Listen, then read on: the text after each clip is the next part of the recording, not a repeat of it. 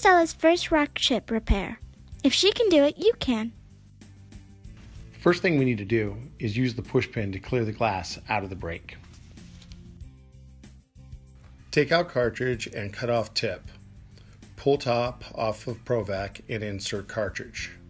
Push the cartridge all the way down and put cap back on.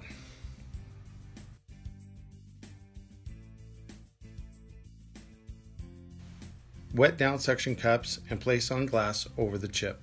Hold the base of the RockPro and twist the device clockwise until it touches the glass. When it touches, turn it 1/4 more to make it tight. Hold the equipment steady and turn the auger screw counterclockwise 3/4 of the way up.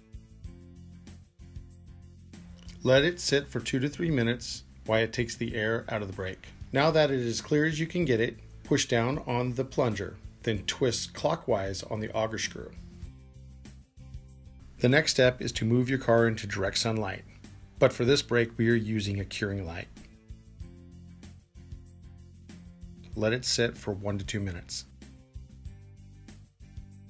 Slide the RockPro away from the chip. Add 1 drop of pit filler into the brake and place a tab on top of the pit filler. Let it sit for 1 to 2 minutes.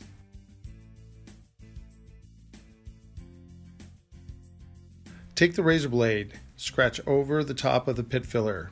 This will flush it down to the glass. Wipe down and you are done. Thank you for watching. Please support us by visiting rockpro.info. Buy and share, please.